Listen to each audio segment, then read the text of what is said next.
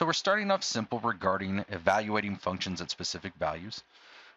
With just numerical values, you simply substitute and simplify to find the value of the function at that input. So f of 6, for instance, would be when x equals 6. So we would substitute 6 for x and then simplify to find the value.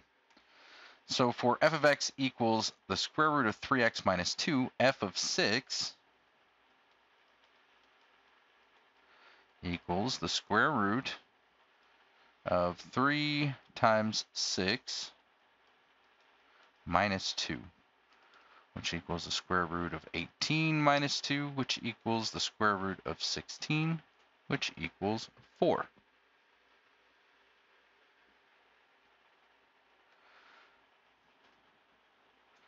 Now f of 0, we would repeat the same process, but simply substitute 0 for x. So f of 0 equals the square root of 3 times 0 minus 2, which equals the square root of negative 2.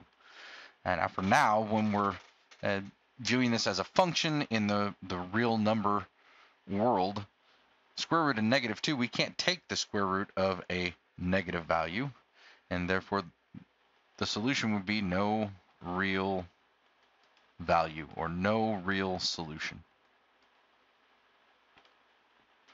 So again, evaluating a function at a specific value, f of, and then whatever the value is, f, in this case f of 6 and f of 0, we just substitute that value for x in the function and then simplify it to get the value.